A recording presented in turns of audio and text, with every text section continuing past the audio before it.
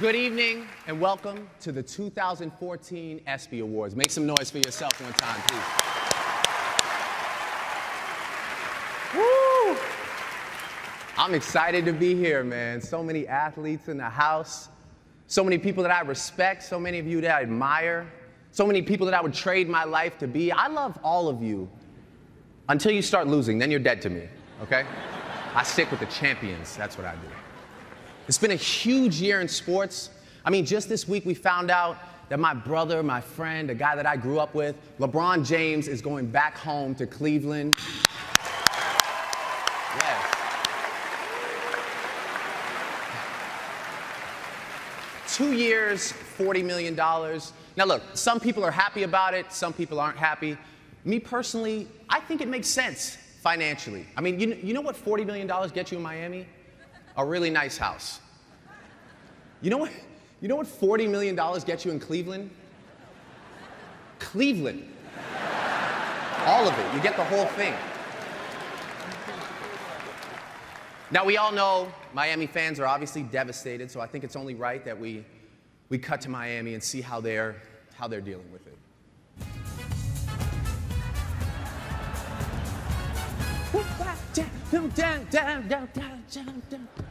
That's true heartbreak right there. That's a party town. They don't stop, baby, you know? You know what, though? I think LeBron, deep down, going back to Cleveland has all of you excited. I think everybody's excited. Maybe everybody except for Johnny Manziel. Because it seems like in one day, Johnny Manziel went from the biggest thing in Cleveland to a guy who lives in Cleveland. But you know, I love me some Johnny football, baby, I do. It's just, I mean, I worry about him sometimes. For example, like right before I came out here, I got a text from him asking if I wanted to do mushrooms and watch the ESPY'S together tonight. Johnny, I hope you understand this is why I couldn't come. But I'm sure this looks amazing to you right now. LeBron's decision is tough for Dwayne Wade, too. I think the only person that's had a rougher summer than Dwayne Wade is his beautiful fiancée, Gabrielle Union, who had to pretend to play Turtle's girlfriend and think like a man, too. That's a tough role. That takes some Leo DiCaprio acting skills right there to pull that off. Give it up for the San Antonio Spurs in here tonight, the NBA champions.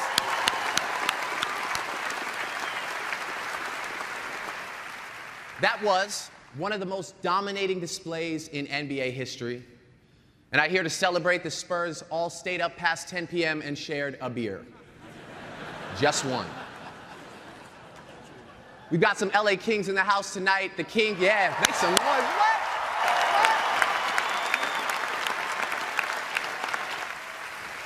It's that LA pride right there.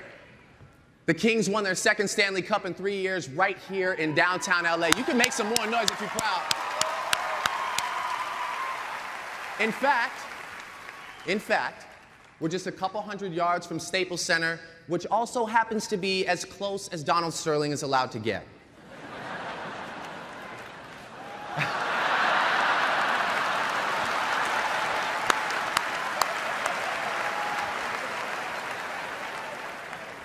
Billions of people tuned in to watch the World Cup. Yeah, man. This year, it was in Brazil, the plastic surgery capital of the world, which is great because after the way Brazil played, there are 11 guys that need to look way different as soon as possible. Yes. Amazing World Cup performance by the U.S. men's national team. Give a patriotic American round of applause.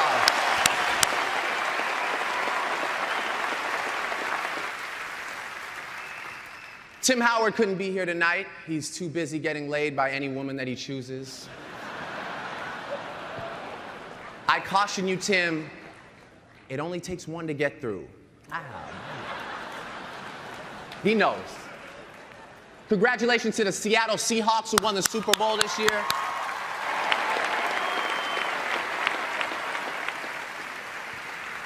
I'll tell you, I've been to Seattle. Their fans are incredible. If CenturyLink Field was any louder, Russell Westbrook would be wearing it. You've had some terrible outfits in your life, I'm gonna be honest. Terrible. But back to the Seahawks, though. Russell Wilson, you're incredible. I've told you that in person. You are incredible. Malcolm Smith, MVP. You know, tonight, a man told me that Richard Sherman is the best defensive player that he has ever seen.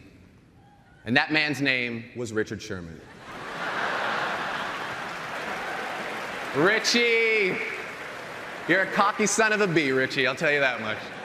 No, I love Richard Sherman, man. Sherman's my guy. Like, he's so entertaining. You know, Richard Sherman pissed off more white people this year than a crowded parking lot at Whole Foods. You know they hate when they can't get their almond milk, you know what I'm saying? Now look, some rough words in football this year. Riley Cooper said some things. Richie Incognito said some things. I just want to stress that there's no room for racism in the NFL unless you own a team in Washington, D.C. Then it's a go. Ooh, hey. Got a little weird there. This next piece is probably the toughest thing for me to address. If you know anything about me, you know that I bleed blue, sun up to sundown. I'm a Kentucky Wildcat. John Wall, I know you're here. D. Cuz, I know you're here. Coach Cal, one of the best men I've ever met in my life, came to my high school graduation. Make some noise for him. I love you with all my heart. But I'm an honorable man, so I want to congratulate the UConn Huskies for winning the men's and women's NCAA basketball championship. That's right. I just want to say, as a fellow young person, it's important that you know that you will always have those memories forever. Well, technically the NCAA owns the memories, but at least you got the meal plan, right? I hear that's the best prison food in Connecticut. Oh, Shabazz, where's Shabazz? Always shooting from so far away. Shabazz.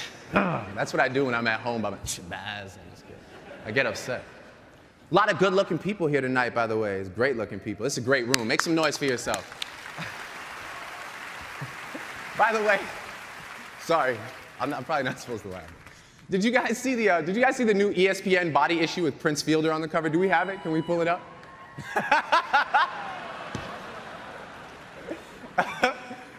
Rick Ross, do you see what you've started here? I mean, Prince, I hear that you're vegan. Did you start yesterday, or?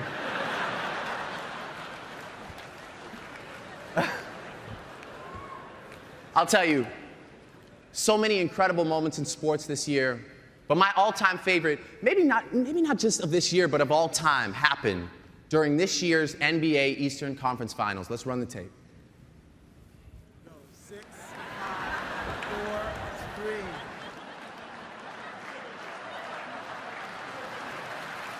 Woo! Listen. That's one of the greatest things that you're ever going to see in your entire life, okay? Now, Lance, first of all, congratulations on being a Charlotte Hornet. Please make some noise for this man right here. Now, I know a lot of people thought you were clowning and joking around, but I know the truth. Yeah, you can laugh if you want to, it's okay. You only blow in the ear of somebody that you truly and deeply respect. And I promised myself and one other person that I would do this if I got the chance. So ESPY'S, for the first time ever, can you please fire up the Lance cam for me, please? Are we ready?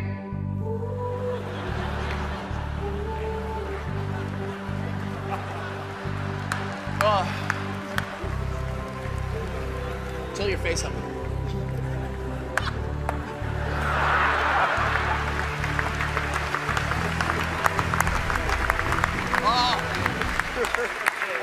Oh, so good.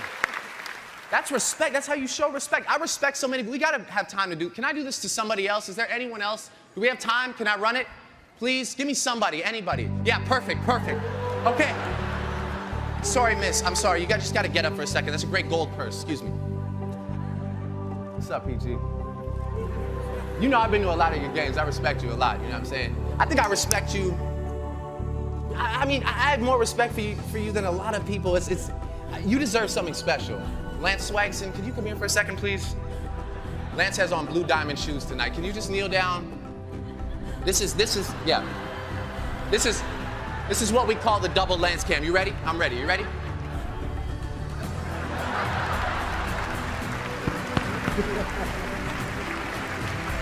That's respect. That's respect.